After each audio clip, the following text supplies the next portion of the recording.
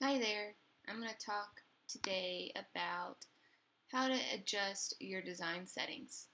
Say you've gotten a template and the template's beautiful, but it doesn't quite fit your brand colors or your brand fonts.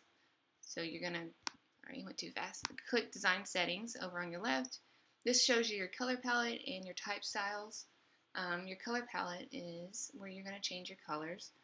And first off, you're going to want to pay attention to where these colors are used. That way, when you make changes, like say to this pink block, it's going to make that change there. Technically, it doesn't matter because you can go in and just adjust the colors yourself, but it will save you some time if you try and do some homework and coordinate where you're adjusting the colors. So say instead of this pink, I want it to be a light blue. You would simply drag and select a color, or if you already have a color that you know you need to use, you can just paste it right here, paste the code here, and hit OK, and that will change the color. And you would hit save, and you can see the color changed, and that'll be throughout the site. I'm going to hit undo, and so that's how you change the colors. Just go through and adjust the ones that you need. For the fonts, right here you can see mobile and desktop, and I've got my fonts loaded.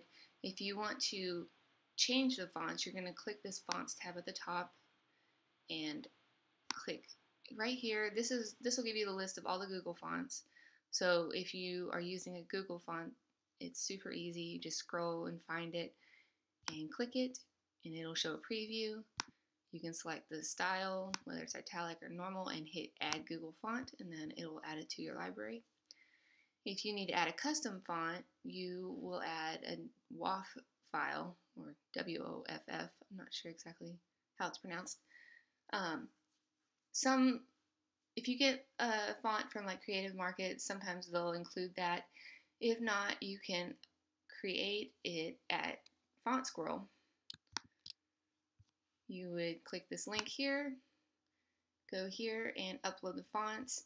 You need to make sure that you are legally allowed to do so, but once you are, or if you are, just hit OK, and when it will give you a kit to download.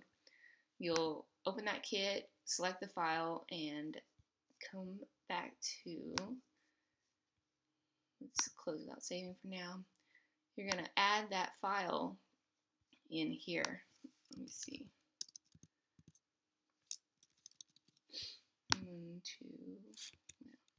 Basically, you're going to upload that WAF file from your downloads file or wherever it's saved, and it will show up in here. I'm not sure. Here's one. This will kind of be what it looks like. So after you've done that, you can exit out, go back to your design settings and fonts, and you'll see it here now. So we saw that Adore, add here, and I don't actually have that one on this computer, I guess. It's not showing. But you would give it a name and hit Add Custom Font. There it is. Now it's showing. So save and go back to design settings and site style. And here you're going to select that font or any other font. And you can adjust the size, the line height, which is the spacing between the lines, the letter spacing, alignment, color, pretty much everything. And you'll want to do that for each of your different type styles, and then make sure that they're both coordinated between your desktop and your mobile. And that's pretty much it.